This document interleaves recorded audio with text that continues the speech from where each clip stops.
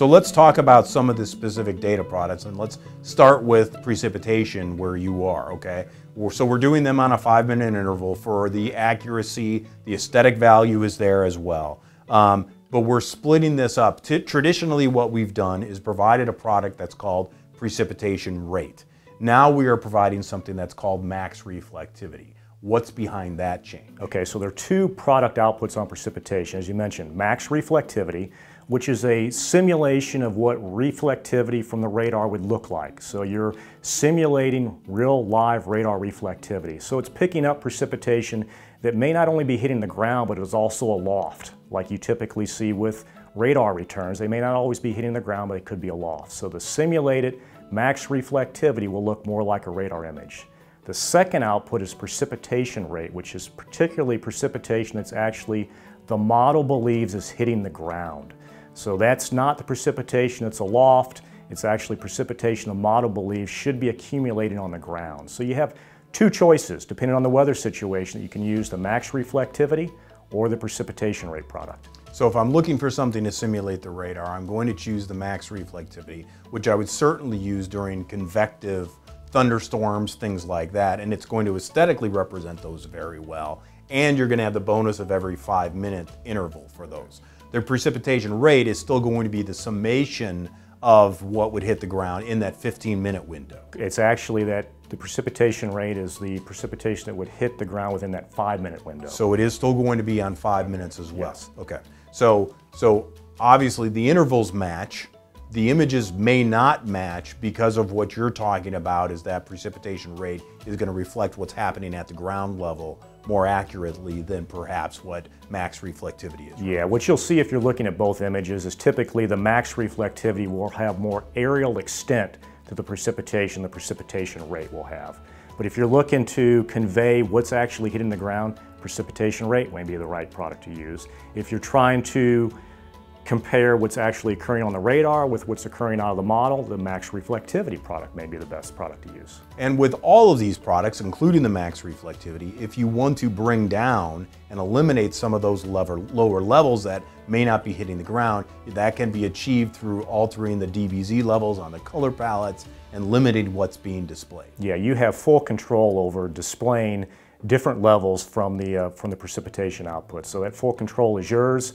Based on the weather situation, what you're seeing, you may want to adjust based on the weather situation yourself. Okay, so on those two different precipitation categories we're talking about, which precip rate and max reflectivity, we have categorized versions of those. Correct. That include a precip mask. Correct. So we're categorizing between snow, mixed precipitation, and rainfall on both of the products. So you have that option of including that on both products. And one of the things we're doing too is we've tweaked a lot of the palettes to where you can have that synergy between those, and you can even show a different color of snow. If you don't want a white, you can change it to a blue. So we're making a synergy between what's done in current radar to what's going to be in future radar. So there's a similarity there of color, but you can control a lot of that. Right, so we're providing this on the release of the product, these different color palette description options, but you also have that ability if you yourself want to make your own color palette, you have that ability as well. With that precip mask that's included in there,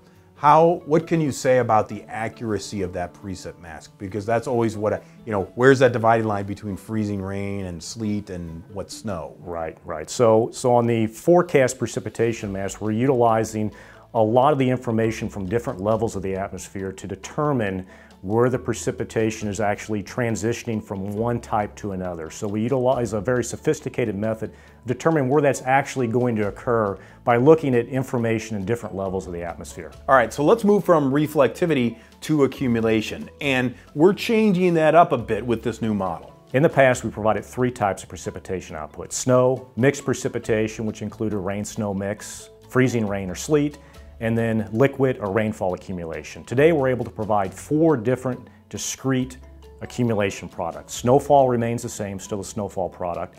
Then we have freezing rain, and we have an ice pellet accumulation. So as opposed to that mixed precipitation, now you can have the choice between freezing rain or ice pellets. And then we still have the liquid accumulation, the rainfall accumulation.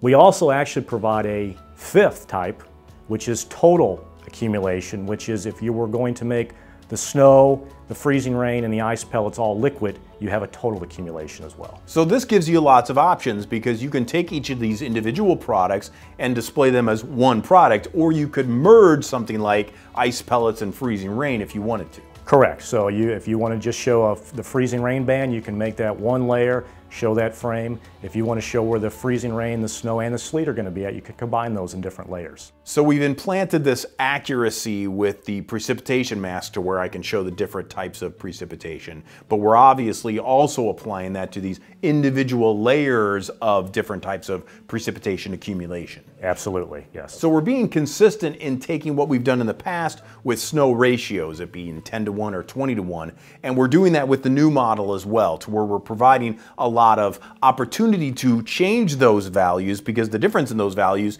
can be huge. As we learn when we're young, snow-water ratio is 10 to 1. So 1 inch of rain is 10 inches of snow. That isn't always or is rarely ever the case in the real atmosphere. So being able to provide these situations where it's very cold and the air is very dry, you may have a high snow-water ratio.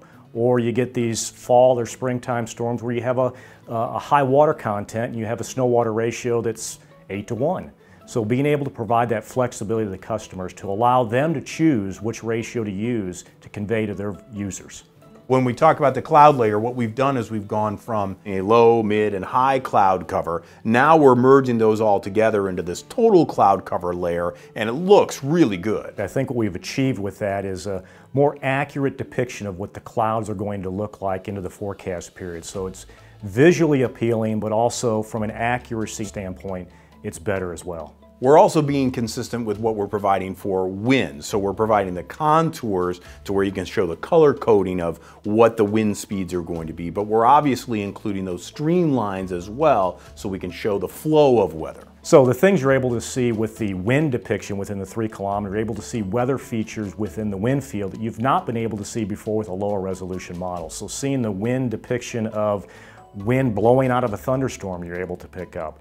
Being able to see land and sea breezes on a small scale, you're able to see within the wind field now at 3 kilometers that you were not able to see with these lower resolution models in the past.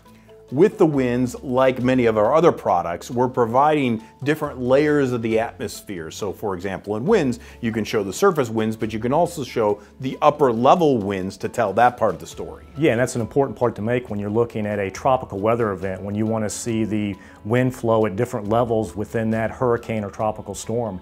You can depict that as well. With these temperatures, the resolution is so high quality that you were talking about winds, how you could see how the winds rush out from a thunderstorm. You can also see on the temperatures the cooling effects from those winds rushing out. Yeah, absolutely. That's been one of the things that's been most notable with the model when you animate the model. You can see when a cloud moves over a certain location, you can see the temperature decrease a little bit. You can see the urban heat island effect at all the major cities across the country because of the detail of temperature forecast. You can see these passages of wind changes within the temperature field as well. You can actually see the weather fields, the other weather fields within the temperature field based on how it's reacting to a cloud passing over or a rain shower or other things occurring. We're also providing a data product that is visibility from the model, and so that can show not only the effects of fog, but other weather parameters. Yes, so within the visibility calculation, we're not only using